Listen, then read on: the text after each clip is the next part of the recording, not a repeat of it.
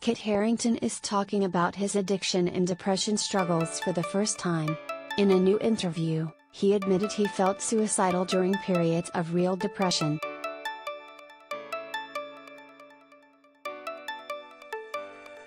Things that have happened to me since Thrones ended, and that were happening during Thrones, were of a pretty traumatic nature, and they did include alcohol, Kit Harington, 34, told Sunday Times magazine. You get to a place where you feel like you are a bad person, you feel like you are a shameful person. And you feel that there's no way out, that's just who you are.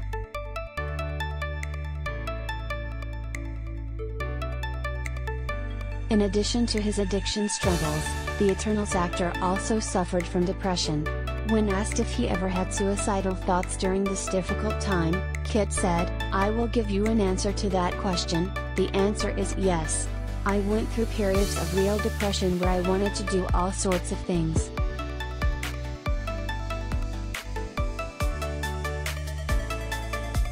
Kit checked into a Connecticut rehab facility in 2019 just after Game of Thrones ended. At the time, Kit's spokesperson said that the actor decided to utilize this break in his schedule as an opportunity to spend some time at a wellness retreat to work on some personal issues. Kit is now opening up about his road to recovery.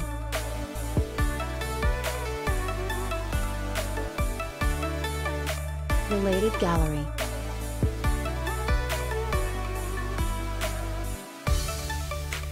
Kit Harington and Rose Leslie's most romantic photos.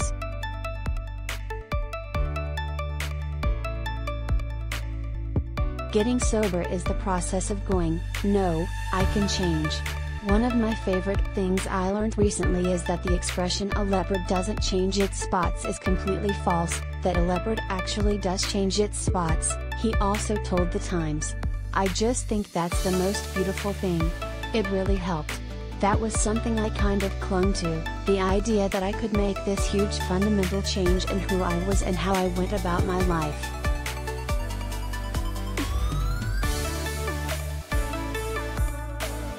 He noted, "Maybe, speaking about this will help someone, somewhere.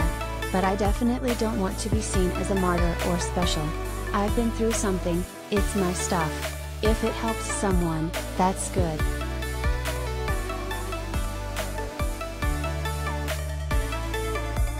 In the 2 years since checking into rehab, Kit welcomed his first child with Game of Thrones co-star and wife Rose Leslie.